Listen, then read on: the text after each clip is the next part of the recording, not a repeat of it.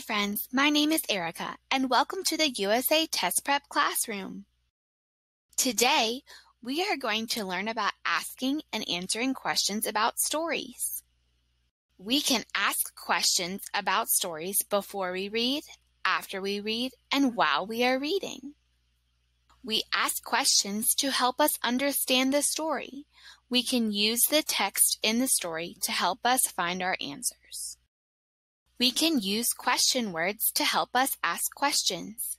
Question words are words that help us start a question.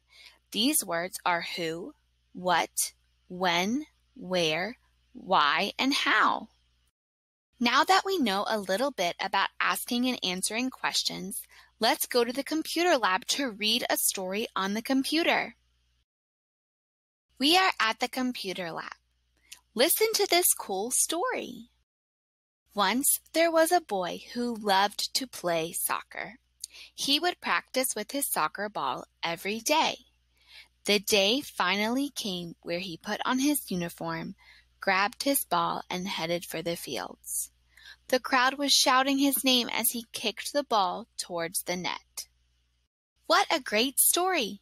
Let's ask some questions about it and see if we can find some answers.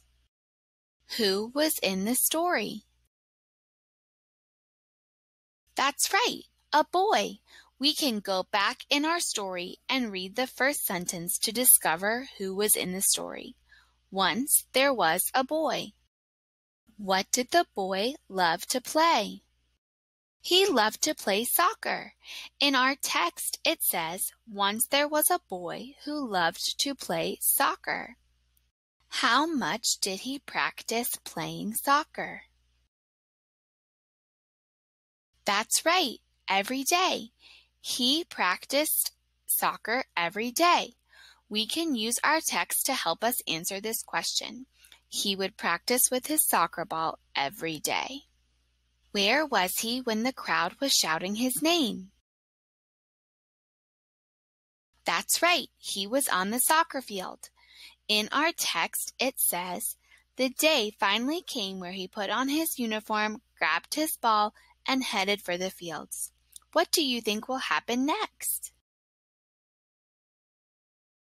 That's a great possibility. I think he might score a goal. How neat! Let's head back to the classroom.